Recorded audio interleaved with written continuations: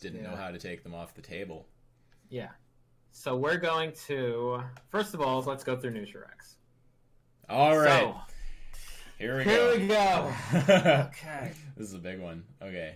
NutriRECS, though. Holy shit. Okay. Yeah. All right, I'm listening. Walk us through it. We're gonna go pretty deep. Okay.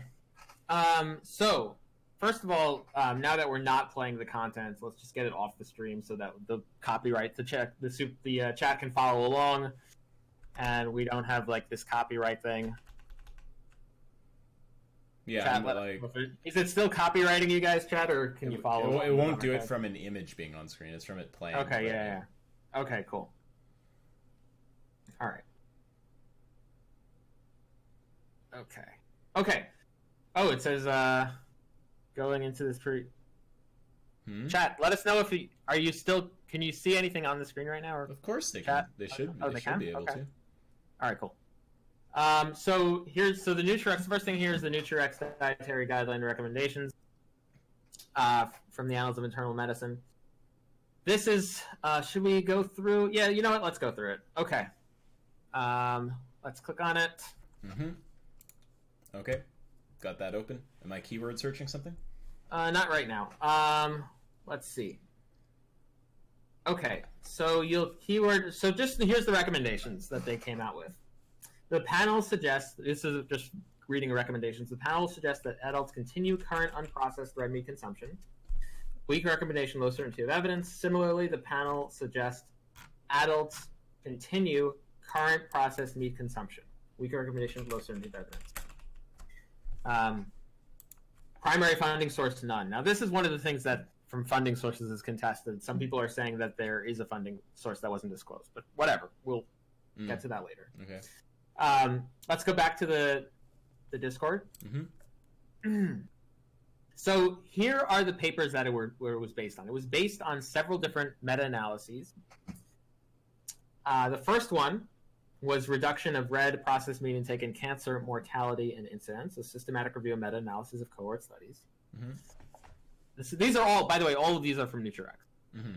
It wasn't like NutriRECS has a recommendation based on, like, these are all from like the same group of authors. The second is patterns of red and processed meat consumption and risk for cardiometabolic cancer outcomes, a systematic review and meta-analysis of cohort studies. Third is effect of lower versus higher red meat intake on cardiometabolic and cancer outcomes, a systematic review of randomized trials. And the next one is red and processed meat consumption, risk of all cohorts mortality and cardiometabolic outcomes, a systematic review and meta-analysis of cohort studies. And the fifth one is health-related values and preferences regarding meat consumption and mixed methods systematic review. Okay, so we're going to go through this. So what they found was that they found low effect sizes, which means that even when things were statistically significant, they didn't really pan out to having a high effect size. And then the chain of causation, they rejected the chain of causation, and they didn't upgrade the strength of the evidence for dose responses for several reasons. So the central inference that was used to reject causality and to not upgrade the evidence for dose responses was the following. Causality, the central inference the panel was used to reject causality between red meat health outcomes was that if red meat and processed meat were indeed likely causally related to adverse health outcomes, we would find stronger associations in studies that specifically addressed red meat and processed meat intake versus studies addressing dietary patterns. The absolute effect estimates for red meat and processed meat intakes were smaller than those of dietary pattern estimates. Therefore, red meat is not likely to be causal to heart disease. Now, let's just take in what that means. So, dietary patterns. So, what we can do is we can look at people who are at the highest quintile of red meat intake compared to the lowest quintile of red meat intake. And we can look at people, or we can say, okay, here's 3 servings. So we can say, here's the difference in quintile that would produce 3 servings a week of difference in red meat. And we can say, what's the relative risk for 3 extra servings of red meat a week? And then we can say, okay, well, here are general dietary patterns that correlate with red meat consumption rather than just examining the red meat itself. And if there's a stronger, and we can look and say, okay, with respect to the quintiles of whatever dietary pattern it is. So, for example, one of the dietary patterns was following the affirming the statement, I can eat whatever I want whenever I want. That was actually one of the studies that was pulled in one of these meta-analyses. There are all a bunch of different dietary patterns. And the point is that they generally tracked with meat. They generally correlated with meat. So the following a certain dietary pattern, which people take to be unhealthy, correlated with meat consumption. And what they're doing is they're comparing the dietary patterns. They are comparing the highest quintiles of following these dietary patterns that happen to track with red meat consumption to the lowest quintiles, the lowest category. It doesn't have to be quintile; it could be tertile or quartile. Yeah. And then they're comparing. What they did was they compared that to the relative risk. So they got a relative risk from that. They pulled the relative risk, and then they compared that to the relative risk of, for various different outcomes, all-cause mortality, cardiovascular disease. They compared that to the relative risk of having 3 additional servings of red meat per week. Could be processed or unprocessed or mixed. Does that make sense? Are you tracking what I'm saying? Okay, so you're saying that they're looking at the lowest and highest, quintile, tertile, whatever, of red meat consumption, and kind of similar to the they're not. So they actually didn't. They could have done that, but they didn't. Oh, they're looking. Yeah, they didn't. Yeah. Okay, wait. Well, I mean, if you want to walk through it again, I get the. We're gonna have to get through it. We're gonna have to walk through it because this is really important. So. Here's what they did. So there are certain dietary patterns, and these dietary patterns, adherence to a given dietary pattern, can be broken up into. Let's just give a hypothetical example. Can be broken up into quartiles. So let's say the dietary pattern is I'm going to eat whatever I want whenever I want. Let's just give that as hypothetical, which is by the way a real example used in one of the cohorts pulled. But yep, yeah. If you can stratify that. I adhere to that diet 25% of the time. I adhere to that diet 50% of the time. I adhere to that dietary pattern 75% of the time. Or I adhere to that dietary pattern 100% of the time. Yep. Okay. Right? So you can stratify people into categories. And then you can compare the same thing. Divide the risk of the highest by the risk of the lowest. Yep. And the point is that there are given dietary patterns that correlate with red meat intake. Yes, yeah. But the main thing we're tracking here is, in this comparison, is we're not tracking red meat directly, we're tracking the dietary pattern directly. The other thing you could do is you can take the highest versus lowest consumption of meat. And you can compare it to that. Now, that's not what they did. What they did when they directly tracked red meat was they did it for 3 servings a week. So they said, we took the studies where they had where they broke them down into different intakes of red meat, and they compared whatever the relative risk would be calculated, whatever the relative risk would be for a 3 serving difference per week. And that's what they compared it to. So they made that comparison. They're comparing what's greater when we pool all the data. Do the dietary patterns have a higher relative risk? Do they have a higher effective size? Or the effect size? Or does tracking the red meat directly give us the higher relative risk? Okay, I need to understand that more carefully. Yeah. So tracking the red meat directly is looking at the relative risk between what 2 groups? The groups in the highest the groups in the let's give the easy example. Let's give the example of what the paper didn't do, just so you can understand. Yeah. So what the paper could have done, and again, this paper didn't do that, was we can get what the relative risk is for the highest consumers of red meat. Studies that are like looking at red meat or consumption. Yeah, and the lowest, and then divide, and the lowest. Yeah. Yeah, and so we get a relative risk. Mm-hmm. And then what we can do is we can say, okay, let's look at studies with dietary patterns. Mm-hmm. And they maybe have more red meat on average in them, but that's just something that's correlated. So sorry, are we in both cases, like, so you're talking about getting a relative risk by looking at who's adhering to this pattern a small percent of the time or a large percent of the time, and then doing a division. And I understand, like, dividing the risk that associated with each. Yeah. And you're talking about doing the same thing with, like, consuming meat. And then where are we going from there? And then comparing the relative risk to each other. Oh, which one's higher? Okay, yeah, sure. Is the relative risk higher for, but when you divide, like, high red meat consumption by low red meat consumption risk, or when you divide high adherence to dietary pattern by low adherence to dietary pattern risk? Exactly. Okay, yeah, okay, I follow.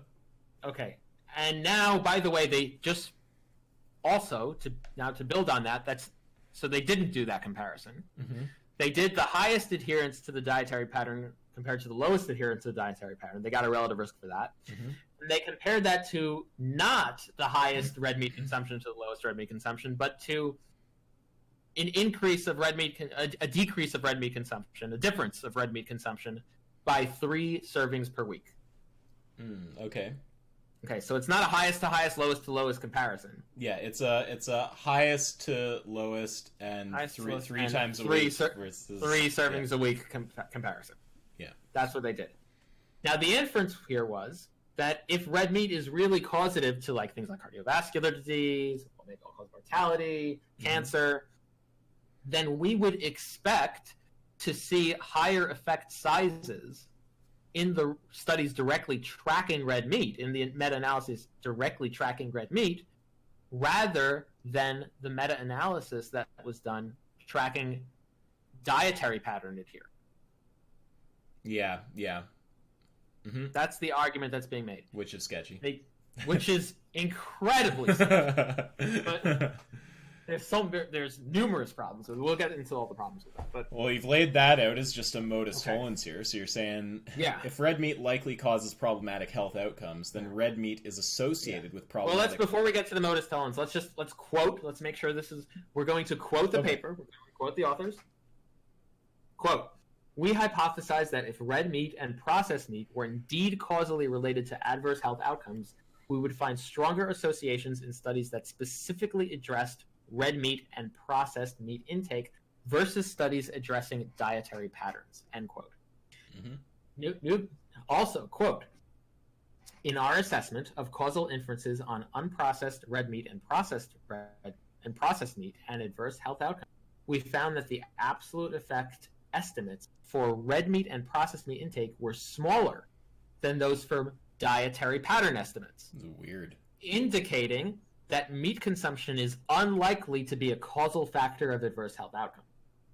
We anticipated that if unprocessed red meat and processed meat was indeed a causal factor in raising the risk for adverse outcomes, the observed association between unprocessed red and processed meat and adverse outcomes would be greater in studies directly addressing the lowest versus highest intake of unprocessed red or processed meat versus studies in which meat was only one component of a dietary pattern.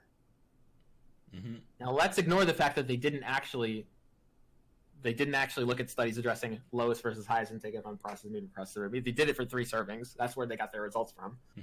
But let's syllogize the argument. Okay, P1. If red meat likely causes problematic health outcomes, then red meat is associated with problematic health outcomes to a greater degree than dietary patterns are. Premise 2. So this is P implies Q. Yep.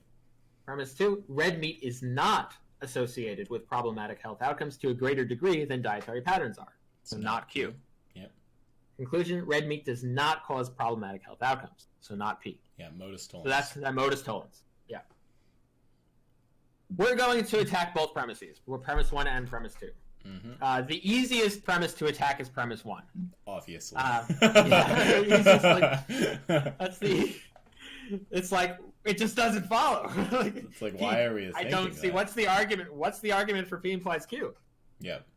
Yeah. So if you don't ever have to provide supporting arguments for arguments. I mean, why would you ever do that? You mean to provide a syllogism for this polysyllogism? Oh, fucking idiot! All right, yeah, let's keep going. All right. Okay. So if red meat causes, look, red meat can cause problematic health outcomes, and the dietary patterns can just cause more problematic health outcomes or do it to a greater degree. It doesn't follow that if red meat causes problematic health outcomes, then it would have to do so to a greater degree than certain dietary patterns. Obviously, yeah. Also, they can interact in a synergistic manner. Like it just doesn't. It just there's no argument for P1. There's no reason we would think it's more likely. Could be, if anything, it could be. For all we know, it could be more likely that's not the case. I have no idea. But it doesn't have anything to do with red meat being part of the causal pathway. If you can show that dietary patterns have a greater effect size, okay, maybe there are other worse things there. I don't know. Okay. I'm also going to reject the second premise. P2 is going to be rejected as well. And it's a lot harder to reject P2. And to be clear, you don't need to provide, like, it's a helpful, like, intuition pump or whatever, but you don't need to provide counter options to P1. Like, you can just say, I just don't see a reason to accept this. Yeah. No, yeah, exactly. I just don't see a reason to accept it. Yeah. Right. But yeah, providing the counter options is obviously nice also. And by the way, I'm going to say the same thing for P2. I don't see a reason to accept P2 as well. Mm-hmm. But in order to say that I don't see a reason to get P2, I'm going to have to go very empirical and show that their reasons for accepting P2, their data for accepting P2 actually doesn't actually get you to P2. Mm-hmm. All right, so their supporting meta-analyses, there were 5. Mm-hmm. Several are going to be taken off the table real quick. Yeah. So the first is the effect of lower versus higher red meat intake on cardiometabolic and cancer outcomes, a systematic review of randomized trials. So this is the top of the evidence hierarchy, but this is actually the worst meta-analysis. The reason is it's not actually a meta-analysis of randomized clinical trials of lower versus higher red meat. No such trial was actually included in the meta-analysis. The trials were looking at low-fat versus high-fat outcomes, and that was just a proxy, something that correlated to meat consumption. Mm-hmm. This effectively makes the meta-analysis fall in the category of a dietary pattern rather than an analysis of involving meat directly. Mm-hmm. This would be fine if the authors actually classified it as such and used it as a dietary pattern in their comparison, mm-hmm. but they did not. Furthermore, the serving size of red meat only amounted to a reduction of 1.4 servings per week, compared to the standard of 3 servings per week in the comparative studies directly examining red meat intake. Also, by the way, after they weeded out all the trials they didn't like, they only ended up with 1 trial. Mm-hmm. I believe it was the Women's Health Initiative trial. Mm.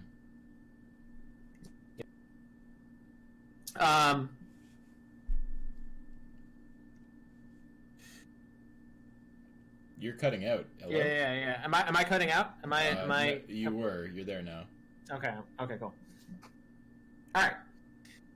So, yeah, so basically the problem with this meta-analysis is it actually just falls into the category of indirect measurement. You're actually measuring a dietary pattern rather than red meat consumption. Yeah, okay. And so that would be okay if they put it into the dietary pattern category and compared it, but they didn't do that.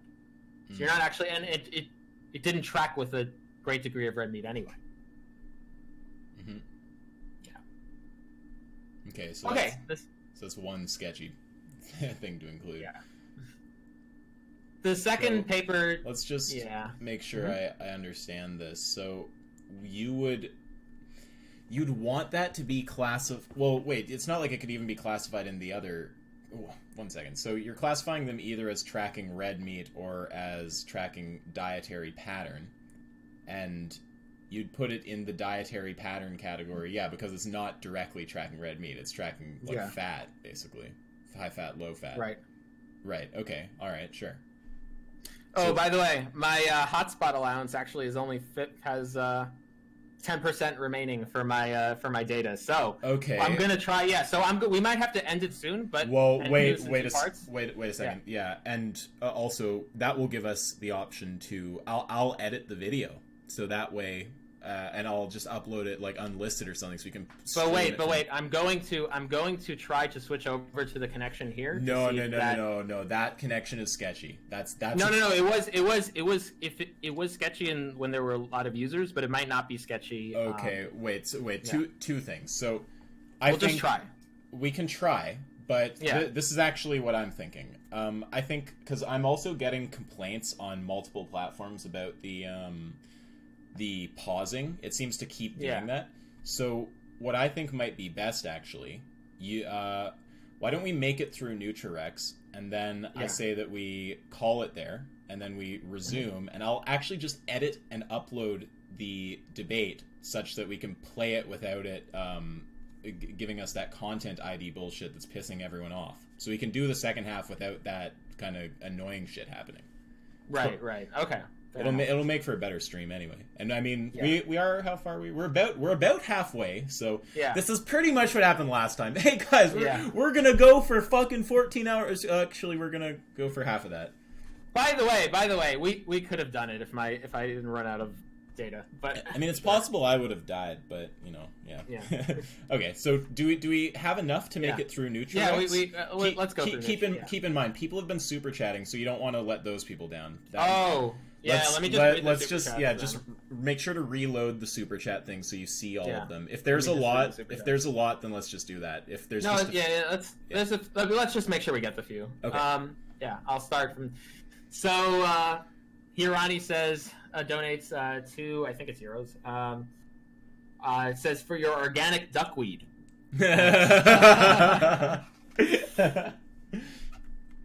Stephen Anthony Jolly says, may I be unbanned in Discord?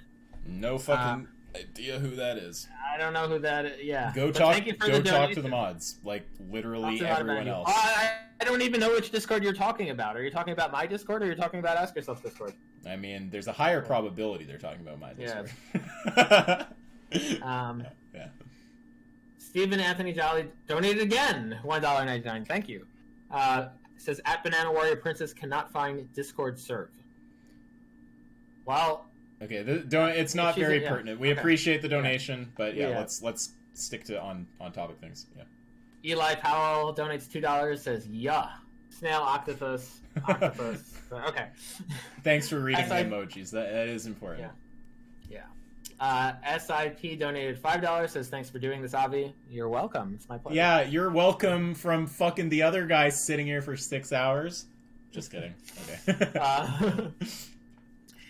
Nick Kazmarek donates $1.99. Says, would you be willing to debate Logan Blake again? Absolutely. I've extended an offer to him.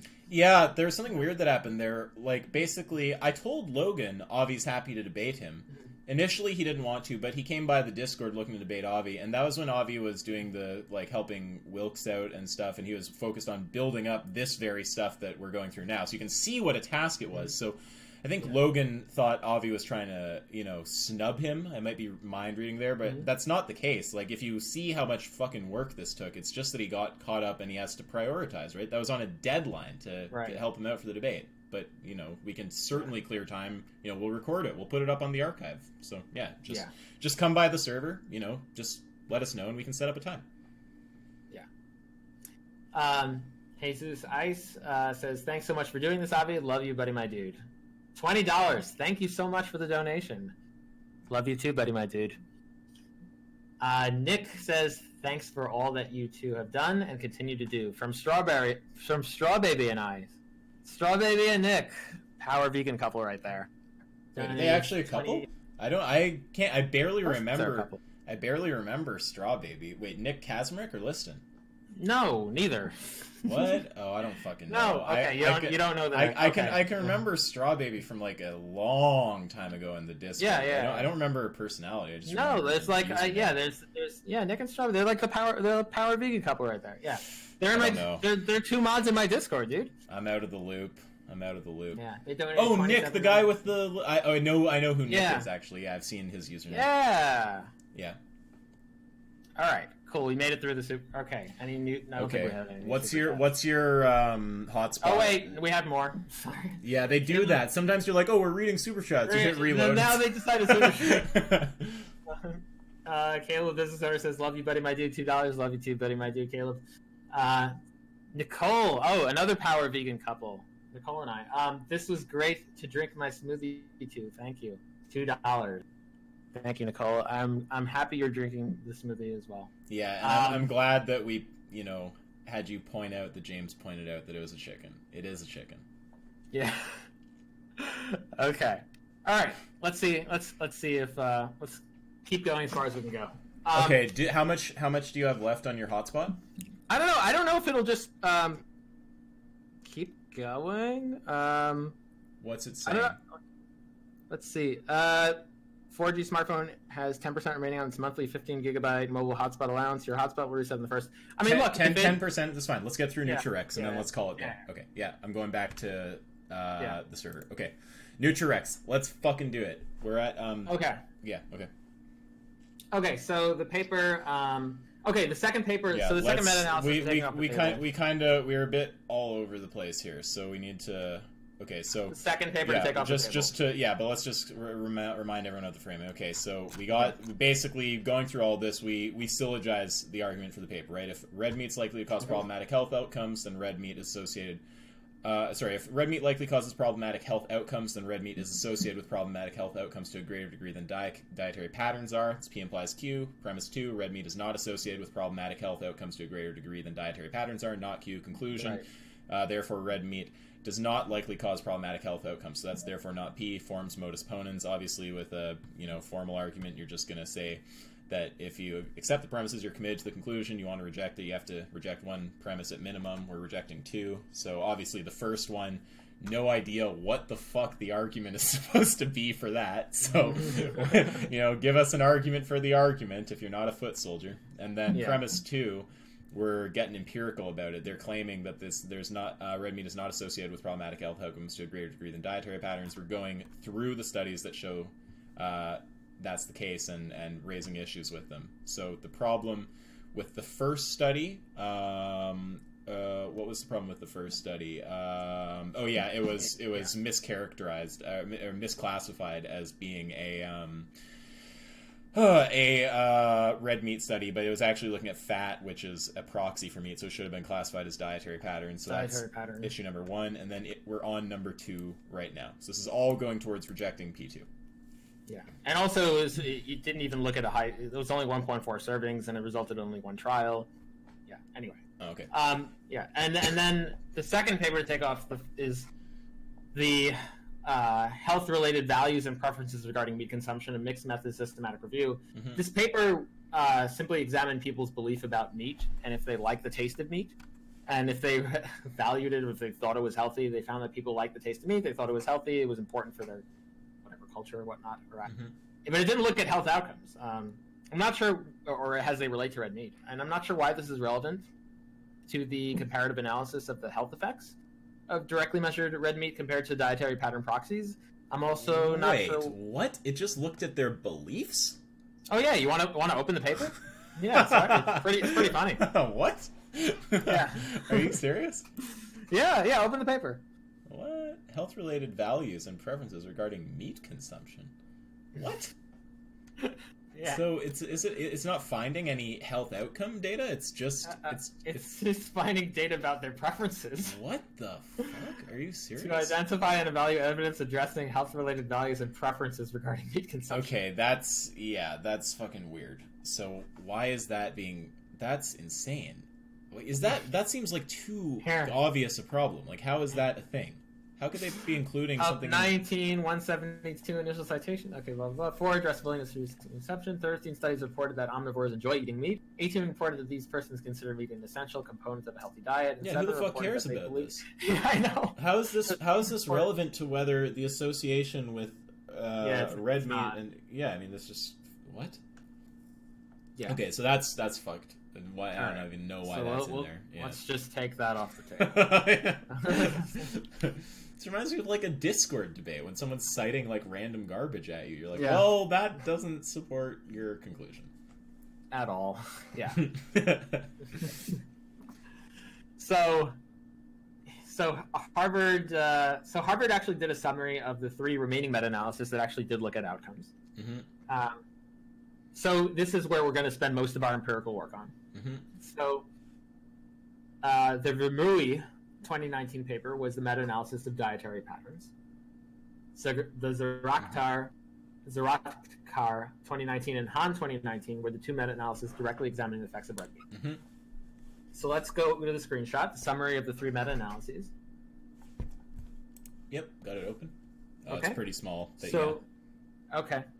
So follow along in the Discord if you want to. Mm-hmm. So the Vermeulen paper was the dietary patterns, and they found total mortality that's statistically significant, 0.87, and they also gave the absolute risk reduction. The absolute risk reduction is one second. I'm just banning mods. Don't unban that race lever guy. Fuck this guy. Okay, sorry. Go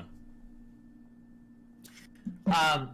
They also gave the absolute risk reduction, and this is in a metric in terms of 1,000 people.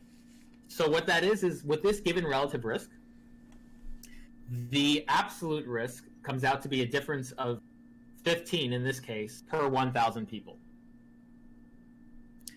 So if we look through all of these metrics, so there's total mortality, cardiovascular mortality, total cancer mortality, cardiovascular disease incidence, total cancer incidence, type 2 diabetes incidence, you can see that the effect sizes are greater for the dietary patterns than for actually looking at 3 servings of red meat, unprocessed or processed per week.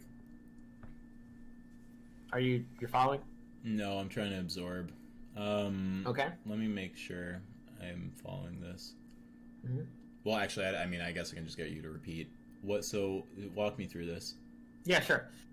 So if we look at, we know what the relative risks are. These are the relative risks for total mortality, cardiovascular mortality, total cancer, CVD incidence, total cancer incidence, type 2 diabetes incidence.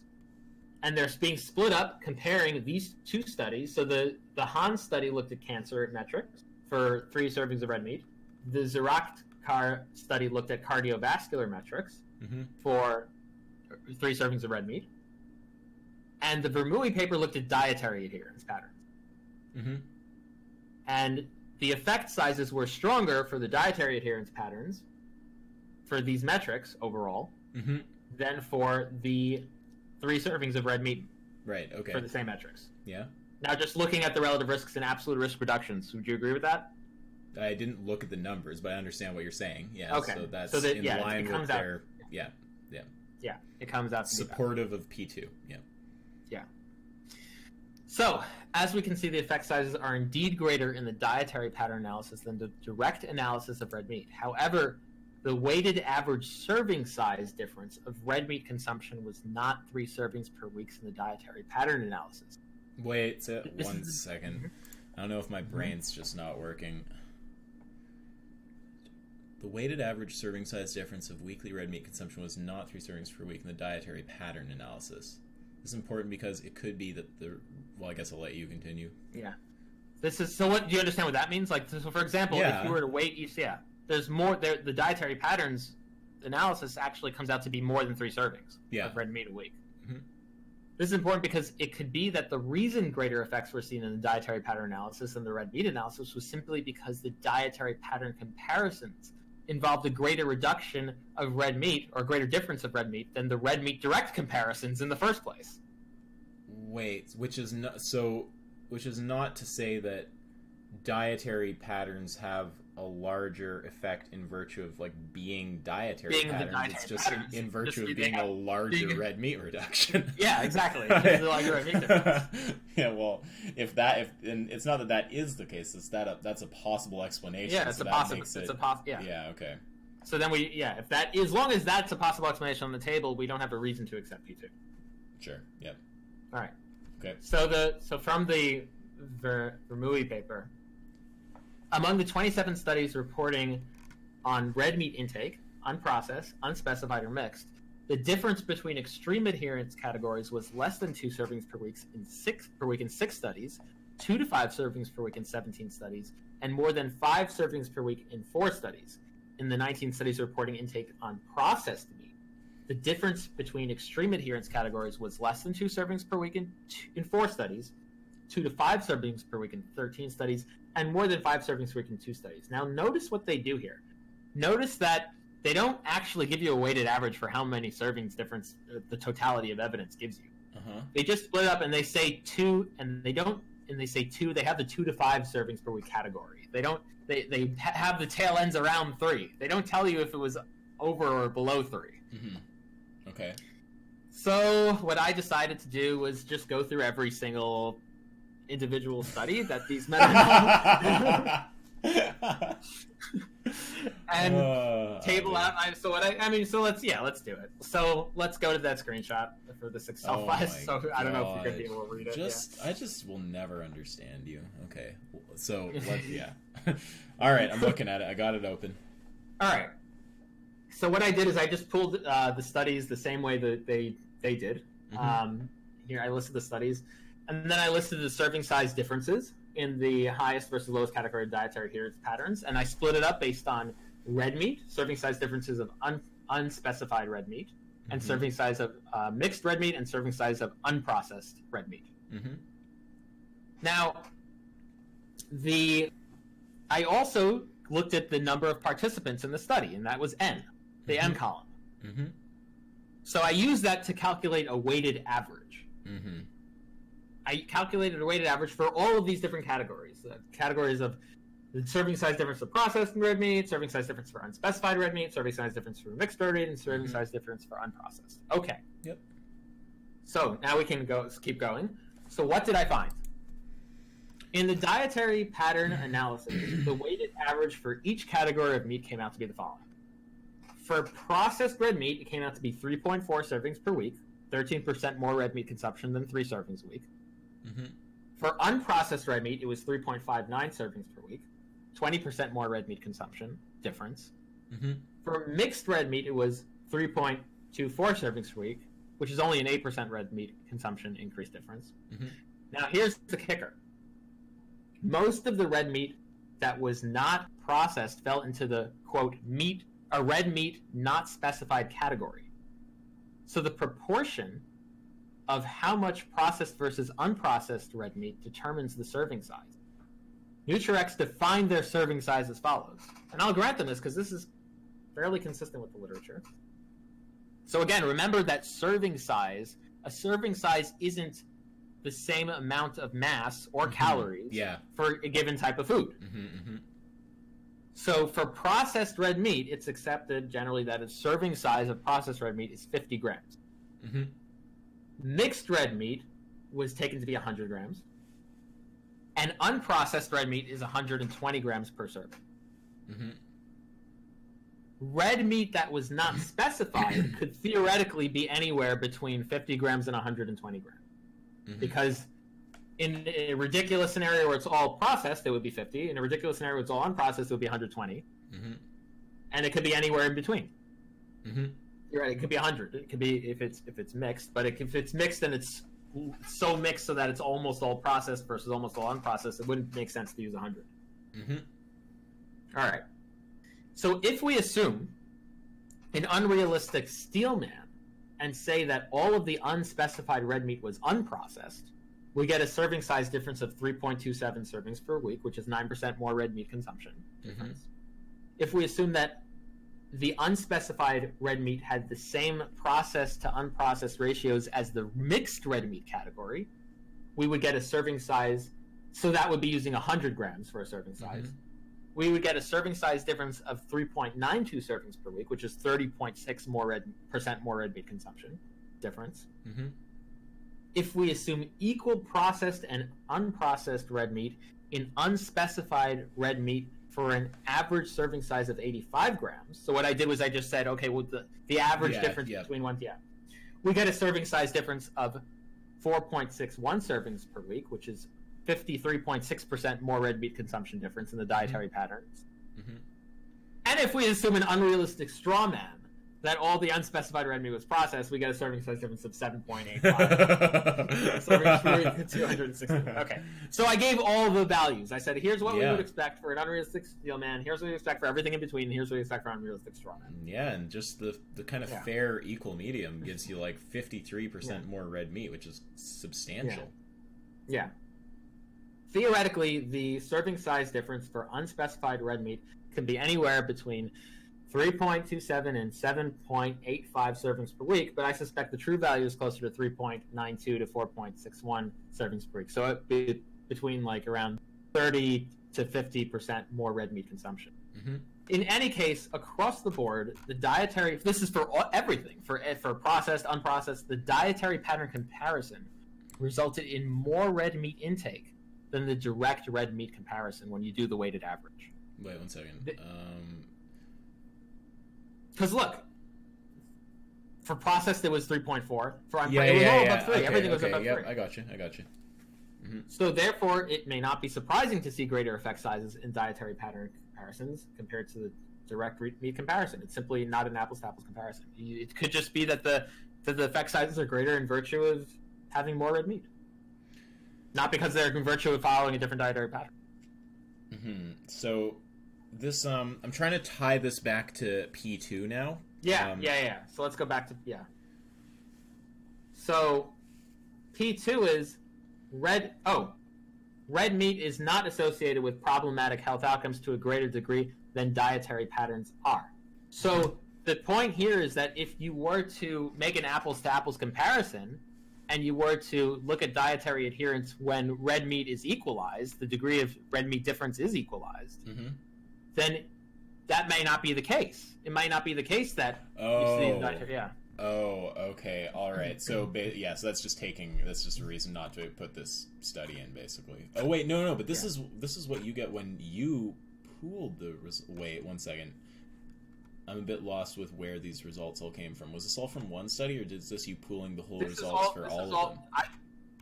I pulled the individual primary literature papers. Okay, so even when you pool them all, you get. See, I'm not totally tracking this. So the problem you're saying the problem is that it's not apples to apples. What would apples to apples look like? Apples to apples would look like. Here's what apples to apples would look like. Apples to apples would look like on my view, it would look like you would compare the highest dietary adherence to the lowest dietary adherence, and you would compare that to the highest red meat intake to the lowest red meat intake. Yeah. Okay. And this is not apples to apples because because not only is it not looking at the two factors comparing highest to lowest, it's also taking the first factor and placing it into itself. Inside. Yeah. Okay. So the point is, P2 that says red meat is not associated with problematic health outcomes to a greater degree dietary patterns it could very well be that it is associated. Yeah, because you don't to a greater degree. So let me see if I can say this right, because I think I may understand, but I'm not 100% sure. So the issue is you can't say that red meat is associated to a lower degree with these outcomes than dietary patterns when your investigation of dietary patterns, if we actually look into it, is also could potentially just be could be higher, could be more highly correlated with those outcomes in virtue of having increased red meat. Yeah. Okay, I didn't say that great, but I think I get the idea. Yeah. So basically, you're not actually finding out if dietary patterns are more correlated with these outcomes than red meat, because the red meat is like in the dietary pattern, basically. It's like and you're not separating. Yeah, it's to a greater, and it's in there to a greater degree than the red meat comparison is. Yeah. Okay. I think I basically get that. Yeah. So maybe by analogy, like you can't find out if bikes or motorcycles are better. At traveling a given distance, if you include motorcycles in the bike category. Bike category. is that a greater degree than even the motorcycles are. Yeah. Okay. All right. So that's pretty funny. So yeah, that's a good basis for saying fuck P2, and P1 is just sketchy on its own. So this NutriRECS thing is sketchy. Yeah. You want to do a final super? No, we're not done. We're not done. We have 3 more NutriRECS sections. Oh shit! Oh wow. Okay, yeah. How are we on? I'm worried about your Wi-Fi. How's the Wi-Fi? I don't know. Can you? Am I still coming in? Look. No, I mean the hotspot. How's? I don't know. It's not. I haven't gotten any text, so I'll just keep going until it runs out. All right, let's try. Yeah, okay. And you're still streaming, so you can read the super chats if I. No, I'm not in your account. I can't read them. Oh, okay. I will send them to you. Okay. NutriRECS relative risk and effect size. Oh yeah, I'm there. So another issue that they mentioned was that the effect size were very low. So they called it minuscule, actually. So let's examine what happens instead of comparing 3 servings per week of red meat versus 3 servings per week difference of red meat versus the highest and lowest tiers of dietary patterns. And let's compare the highest and lowest red meat consumption to the highest and lowest tiers of dietary pattern. Mm-hmm. So you're following? Yep. Oh, I'm following. Okay. Yeah, you're comparing highest and lowest red meat to highest and lowest dietary pattern adherence. Right. Yeah. Yeah. Now I calculated this. These are your numbers here in this little screenshot I've got? Yeah, these are my numbers. Yeah. Okay. Yeah, and I took this from the supplementary tables. Mm-hmm. So. Okay. So we have the first one here. So this is just the same things. And I had the relative risk, and then there's a slash. I have the absolute risk reduction there. Mm-hmm. And then we'll get into what cumulative absolute risk reduction is. So what I did was instead of comparing, I just compared the highest to lowest intakes and what those relative risks would be. And what I found was that for some metrics like cardiovascular mortality, or cardiovascular disease, yes, let's see, CVD mortality. Yeah, so for CVD mortality, some red meat actually was, not all, but some red meat actually did have a greater effect size. So oh, wow. if you look at mixed red meat, which was mixed red meat, that was at 0.83 as an effect size compared to 0.86 for the lowest versus highest. Now I'm granting that I'm just and I'm granting that I'm cherry picking the mixed red meat, but in some cases it actually doesn't pan out. And the other things are actually pretty similar. The unprocessed red meat was 0.88. The processed red meat was 0.88, and compared to 0.86. So technically, but it's very, very similar. For total mortality, the numbers, collapse to a great degree. They get much closer to each other. Sure. Yep. Or let's see, for total cancer incidence, the unprocessed red meat was actually had a greater effect size, even though it wasn't statistically significantly different. The effect size was greater. And then, for whatever it's worth, I included the low risk of bias studies only, bias studies as defined by how these same authors define them. And but they gave criteria to when to use those, and for most cases they didn't apply. But for whatever it's worth, if you only include the low risk of bias studies, they actually where they would be more likely to have a greater effect size than the dietary patterns. Wow. Yep. So in some cases, when you do this comparison, you actually do get a greater effect. It's not clear that overall. Not that that's even meaningful anyway, because P1. Yeah, not that's even medically meaningful because of P1. But it's actually, P2 doesn't actually become very. P2 isn't really clear. Yeah. It's not in every case. Yeah. Okay. And now, why are the effect sizes so low? Why is it that? So here's the thing. Go open that open the thing again. Open that screenshot again. Yep, I've got it open. If you notice the absolute risk reductions for total cancer mortality and total cancer incidence, have you ever noticed that they're higher than the absolute risk reduction of like 5.8 for total cancer mortality is like 11.6 out of 1,000. CVD mortality is 5.8. You would think red meat would be more associated with cardiovascular disease or cardiovascular mortality than cancer mortality. Mm-hmm. I mean, am I wrong about that? Would you have the when you say like red meat is problematic? I mean, we've heard it's cancer, but what do you think it's more problematic for, heart disease or cancer? Yeah, I mean, you'd think CVD, but I mean, I don't fucking know. Yeah. Like, I don't know. Yeah, no, yeah, CVD. I think it's CVD too. And I was surprised to see the cancer absolute risk reductions to be higher than the cardiovascular risk reductions, and there's a reason for that. So, here's why.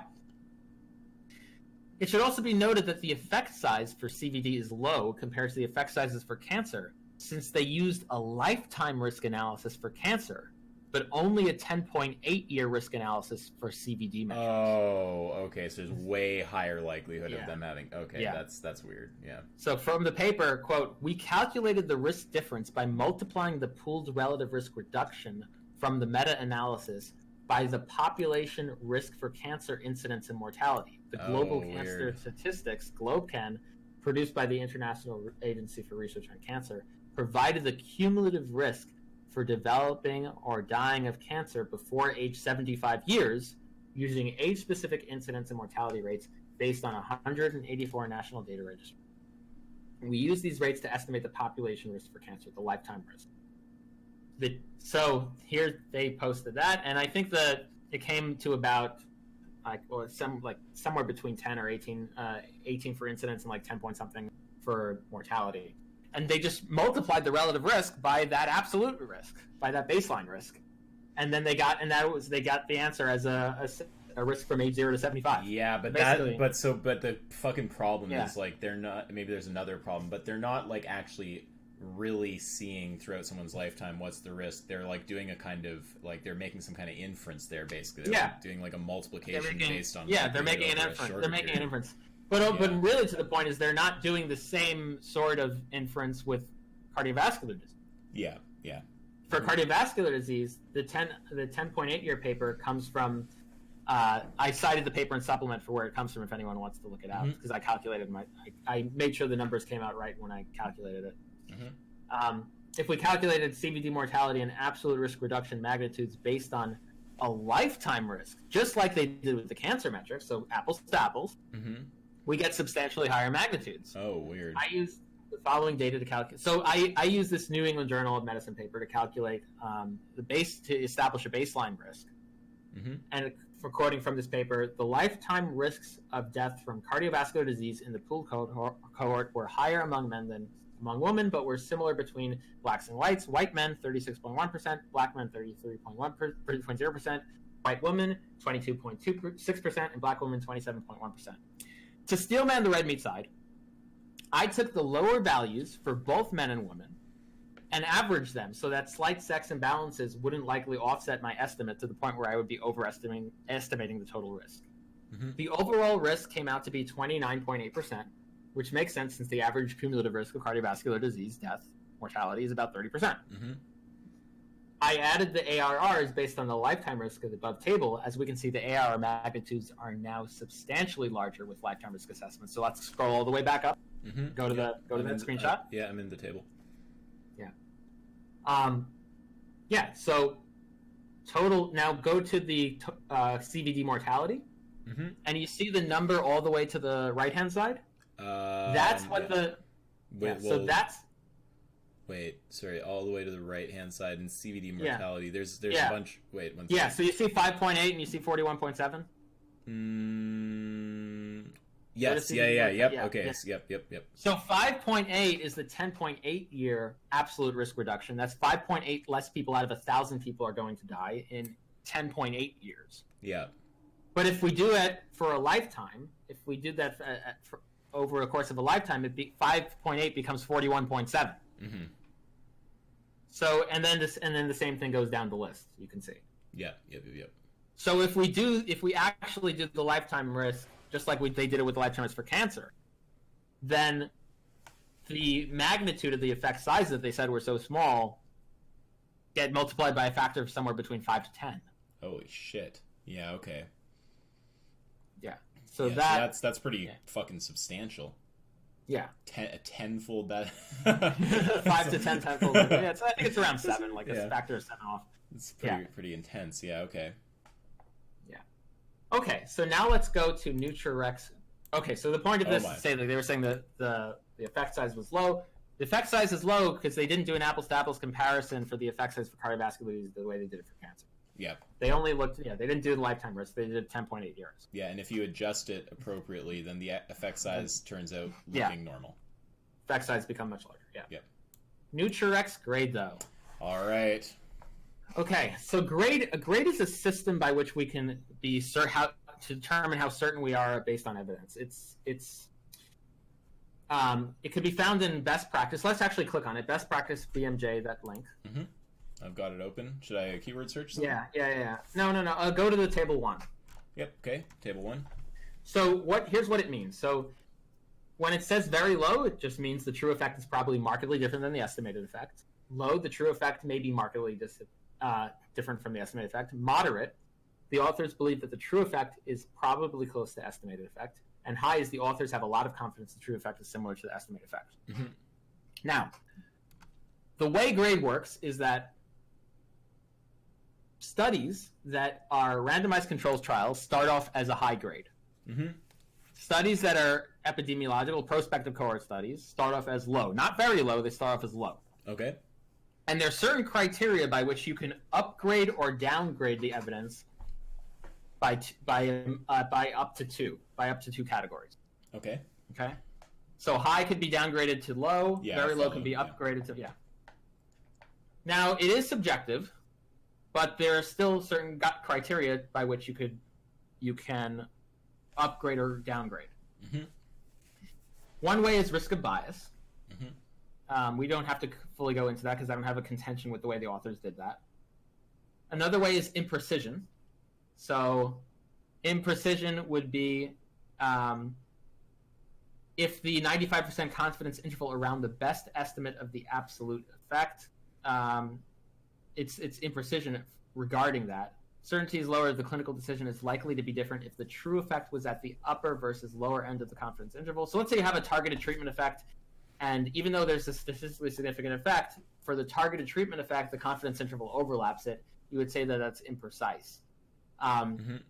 And that's one of the reasons to rate it down. Another one is inconsistency, when there are several studies that show inconsistent effects when considering whether or not it should be rated down. So one thing you could do is look for heterogeneity. The IE squared test is a test for heterogeneity. Mm-hmm. I should have gone over that when we went over forest plots. The other thing you can rate down for is indirectness. Indirectness is one of the things we mentioned, actually, that looking at, and they did rate this down for indirectness, to their credit, was that they looked at the randomized clinical trial looked at fat. Yes, which is not directly, yeah, you're indirectly looking at something. Now they shouldn't have just they shouldn't have just rated down for indirectness. They should have also categorized it differently because it's also a dietary pattern. Yeah. Mm-hmm. And then publication bias.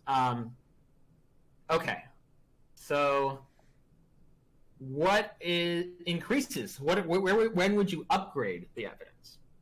Reasons to rate certainty evidence. In some cases, so evidence can be rated up as well. So the criteria for that is, one, when there is a very large magnitude of effect, which I don't necessarily agree with. It depends what you mean by large magnitude. If you mean absolute magnitude, then yes, I agree. If you mean relative risk, not necessarily. Mm-hmm. We went over why. Yep. Second, when there is a clear dose response gradient. Mm-hmm. This is the point of contention I have with them.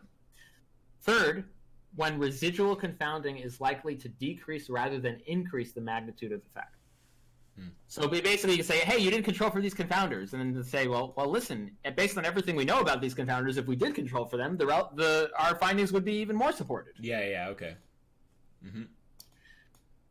Okay, so those are the three main. There are some more ones, but those are the main ones. So let's go back to the Discord. Okay. Because the thing is, they did find across the board here, like in many of these cases, they did find dose-response relationships with red meat. So my central issue with the grading of the evidence with its certainty was that there was no upgrading for a dose-response effect. Yeah. Even though that's part of the grade guidelines. Now, here's what a lot of vegans are trying to make the case. A lot of vegans are trying to make the case that, well, they shouldn't be using grade guidelines. Grade guidelines are used as part of the pharmaceutical. It's a standard for pharmaceutical. Yeah. And with nutrition, you should use a different grade guideline for determining certain What's the reason for thinking that? I don't know. I don't think that's It's like, we don't like it, and it's normally used in another context. So bad. Yeah. Great. I think they would say something along the lines of because with nutrition, you have to study that for so long, you have to do these things that you just can't get good data the way you can with pharmaceuticals. But the fact that it's hard to get good data doesn't mean we should be more confident that the data is good. Mm-hmm. Yeah, okay. So, yeah. So I actually don't see a symmetry breaker, and I disagree with all the vegan criticism of NutriRECS that they shouldn't have used grade. I think they should have used grade. You just think they should have done it correctly. I think they should have applied grade correctly. I don't think they applied grade correctly. And I know that grade can come down to subjective judgment calls, but this one in my view was really out of the park. Yeah. Okay. And I understand, by the way, that Gordon Guyatt was the guy who wrote the book on grade guidelines and how to do them, and he was also one of the authors of this paper. So that makes me even more amazed. Yeah, because you have respect for that guy, don't you? Yeah, I have. I mean, yeah, he wrote the grade guidelines. He practically wrote the grade guidelines. I think he did actually, and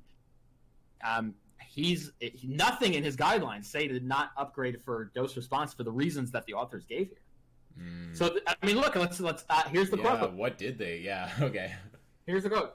Complementing existing grade standards and to determine whether we should rate up for a dose-response effect. Oh, they just modified the standards. What? Yeah. We assess the plausibility of a causal relationship between meat and adverse health outcomes by contrasting results from two bodies of evidence.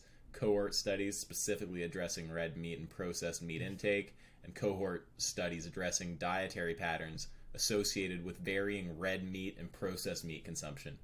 We hypothesized that if red meat and processed meat were indeed causally related to adverse health outcomes, we would find stronger associations in studies that specifically addressed red meat and processed meat. So it's the same syllogism for not upgrading the evidence. So the reason for not upgrading the evidence is the fucking sketchy syllogism. Great. Syllogism, yeah. Great. Yeah. Great. So, firstly, there's no mention of using this comparison as a means. The part that annoys me is the use of the word complementing. Like, complementing the standards by modifying them illegitimately. Complementing existing grades. Yeah, I love that. Oh, yeah. It's like, look, I'm just... Complementing existing grades. I just noticed that. Holy shit. I'm just complimenting the flavor of the cake by putting salt in it. It's like, what? What are you talking about? I love it. I just actually noticed that, even though I quoted it. Like, it's just funny language. They didn't use the existing that. Like, they're making like they should use a word like abusing or something. Yeah. At least they did that. At least they're being open. Like, hey, we're not using actual existing grade standards here. Yeah, but we're complementing the grade standards. Yeah, well, we're complementing. Yeah, okay, that's okay. That's silliness. So they modified the standards to not upgrade the dose-dependent studies, which would go against their conclusion. Which we don't have to assume there's intent there, but that's weird, obviously. And their basis for doing it was the sketchy syllogism. The silly syllogism. Okay. Yeah. So basically, like, okay, now you're not now. So this is what vegans should be pointing out. What should be pointing out was that these authors actually didn't use grade. They used their complemented grade proprietary system. We are not following them in using the word complement. They're we can say modified or shat upon or something. Yeah. They used a modified grade system by which you don't upgrade, by which we have new criteria for not upgrading dose response effects. And did you by any chance, I guess you didn't do with the upgrading and then see how it came out, eh? No, we know how it would come out because the evidence was rated as very low to low, and if we upgraded one for one, it would come out to be low to moderate. Wow, okay, all right. Yeah. So at least say in some cases there's moderate evidence for this effect size. There's moderate certainty for this effect size for red meat and these bad health outcomes. Okay. Which is fair. Right. So anyway, there's no mention in the grade guidelines for this. They even admit it's complementing the grade guidelines. And this inference is the same thing which we already went through. The authors can also conclude from the inference that, quote, using our findings in our assessment of the certainty of evidence, we did not rate up for dose response given the potential for residual confounding. That also is not a criteria for not rating up. Residual confounding is inherent in any prospective cohort study. Residual confounding is already accounted for in the first place by the fact that prospective cohort studies start at the low-tier grade of certainty rating in the first place. And this is the quote from what we just read. Evidence from randomized controlled trials start at high quality, and because of residual confounding, evidence that includes observational data starts at low quality. Wow, it's even accounted for. That's actually hilarious. Yeah. Wow. So neither of these things. In one case, they actually admit they're using their own complement to the grade system, and in the second case, they just pull something else out. They don't say they're complementing it, but that's not something that's a criteria for not uprating for a dose response effect. Now, again, I know this can come down. Grade can come down to a subjective value call in many cases, but we're not talking about like an effect size. Like, are we determining whether this effect size is too much? Where's the threshold? Like, no, we're not making a subjective call like that. We're just making shit up. Yeah, this is pretty hilarious. So the NutriRECS paper is it's extremely bad. Like, there's a lot of problems. Like, it's really bad. Yeah. Holy. Yeah, I think I want to keep going. Actually, I don't want to stop. I think actually that I don't want. There's two reasons. There's the video cutout thing, which we should adjust, and there's the 10% thing. So I think that, and we're halfway. Let's ask the chat what they want. Yeah, we can, but like, I mean, I want to know. I think they would be worth fixing those things, though. Chat. Do you want us to stop and do this? Do the second half another time, or do you want us to keep going and finish it up? What does they're saying the video hasn't cut out in a while? Well, that's because we haven't. That's because we're not playing it. Yeah. It'll do it the second we do it. It'll start doing it when we play it. I mean, look, you'll get the recording. What do you want? Chat. Just vote if you want. Okay. One to keep going, 2 to stop.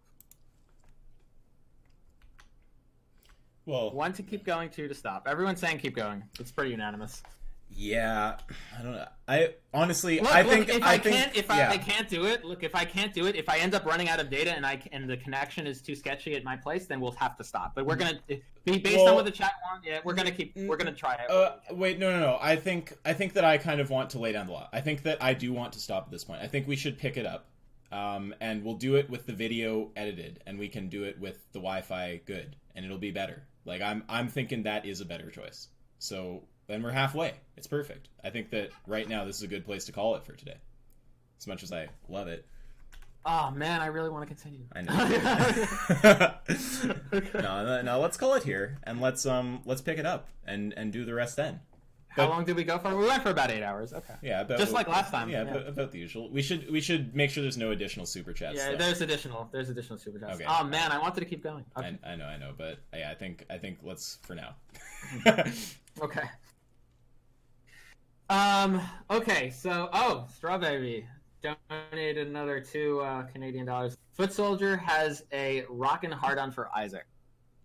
I mean, he's just an idiot. He doesn't understand basic logic. He spent forever trying to avoid the obvious fact that name the trade is a sound argument. I destroyed him live in a first debate on my channel where he couldn't generate a syllogism. I destroyed him a second time on Vegan Gains channel where he wouldn't admit that he didn't have an argument for P4 or concede that the modus ponens containing P4 was there's no reason to think it's sound. Then finally I debated him in the server. He admitted that there's no argument for P4 and therefore that argument there's no reason to think is sound. Then he ended up conceding the entire argument is sound, and now he's just on some bullshit about the argument not being the argument. So Foot Soldier's an idiot. He's conceded that the argument is sound. I wrecked him multiple times. Avi yeeted him also. I don't know what to... Would you add anything to that, or is that basically... Would you just give the same take? No, yeah. I mean... I don't... Yeah. Okay. Of course, it's funny how, like, so many other, like, tangential people end up making it into lesser votes to make analysis. Yeah, what an idiot. Okay, let's And yeah, you know, if he ever sees this, I hope that you love the feeling of that concession. No, I'm sure it makes you very happy. All right, let's when should we do? Maybe we should do next. I think next weekend. Maybe we should do. Yeah, I mean, up again. Yeah, next weekend. I can make time easily. Yeah, something I like doing. Okay. All right, tune in next weekend for part 2. Yep, and maybe spam. But yeah, let's try to let's see if we could find a way to not get this copyright thing.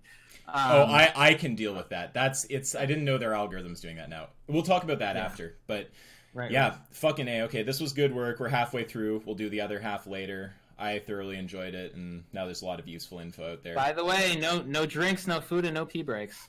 I failed on all of those. All right. You had the grapes without the seeds. Okay, that is true. Yeah, no seeds. Fuck all that shit. Okay, we'll stop the stream for now. We'll pick up soon. All right, peace. All right. Thanks for watching. Thanks.